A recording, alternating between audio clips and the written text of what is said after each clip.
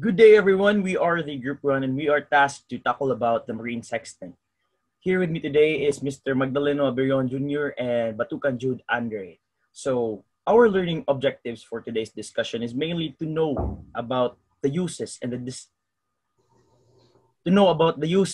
the principles of the Marine Sextant. So, to proceed with,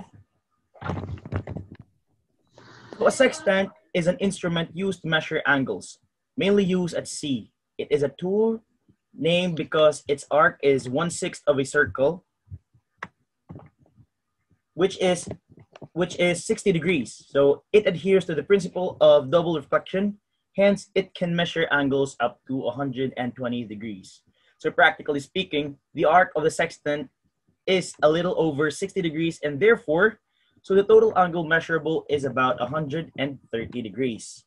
So that is the total angle measurable using the sextant.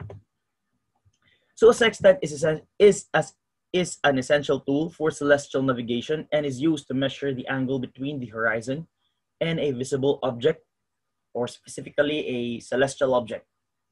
So the sextant is used to measure the following. It is used to measure the vertical sextant angle, or the VSA, the horizontal sextant angle, HSA, and the altitudes. So these angles will be tackled further by our next reporter. And let me give the floor to Mr. Magdaleno Aberion. This is Mayor Lafleur. So I will proceed the presentation. So let's go to the principle of the sextant. So number one, the principle of the sextant is when a ray of light is reflected by a plane mirror, the angle of the incident ray is equal to the angle of the reflected ray. When the incident ray, reflected ray, and the normal lie on the same plane. Okay. So the second principle will be when a ray of light suffers two successive reflections in the same plane by two plane mirrors, the angle between the incident ray and the reflected ray is twice the angle between the mirrors. So in basically, or let's just simple things up, no? So all it is a device that measures the angle between two objects. So that's a sextant. So the sextant makes use of two mirrors. With the sextant, one of the mirrors, the mirror A in the diagram, is half silvered, which allows some light to pass through. So in navigating, you look at the horizon through this mirror. So in the next slide, we will much understand the parts of the sextant. So these are the different parts of a sextant. Okay. So first is the index mirror. So that's the index mirror. And the next is shade glasses. No, so these are used depending on the intensity of the sunlight that's coming through your sextant. So that's also a way to protect your eyes. Next is the horizon mirror. No, that's the horizon mirror. And next, still shade glasses, no, to protect your eyes, yapon. And the bottom one is the arc, no. So the arc is the one you will adjust for the degree of the angle depending on the desired use, no. Next is the micrometer drum. That's a micrometer drum, no. And clamp, yeah. Index bar, yeah. Magnifying glass. And next is the frame, no. So the sextant has a frame, yapon. And lastly, it has a telescope, in which is like a viewfinder. So that are the different parts of the sextant. So next, it will be presented furthermore by Mr. Magdaleno. So in my report, I will discuss about how does a sextant works and how to use it. So first, we can see that in this diagram, sextant makes use of two mirrors. So those mirrors are discussed by the second reporter, Mr. Jude Andre Batukan.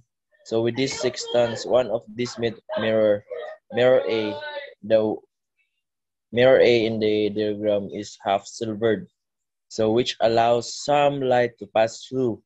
In navigating, you look at the horizon through this mirror. So these are the use of the two mirrors. They used to get the light of the light coming from the sun that reflects the second.